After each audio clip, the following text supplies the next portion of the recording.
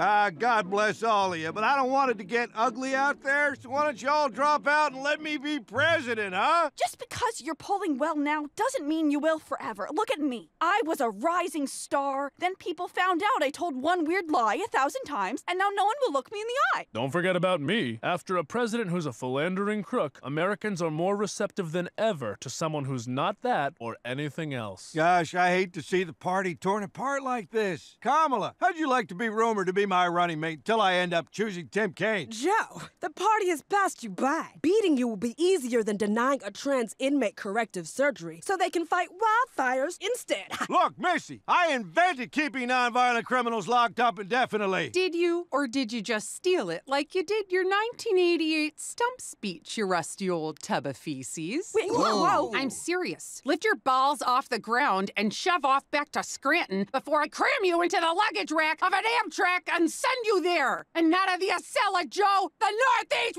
Regional, bitch! This is What? Come at me! Whoa. Let's all take a step back. Maybe we can find some common ground. I can skateboard better than you, dork. Joe, we won't back down. Literally, every decision I've made in my life has been in service of this moment, including getting my girlfriend.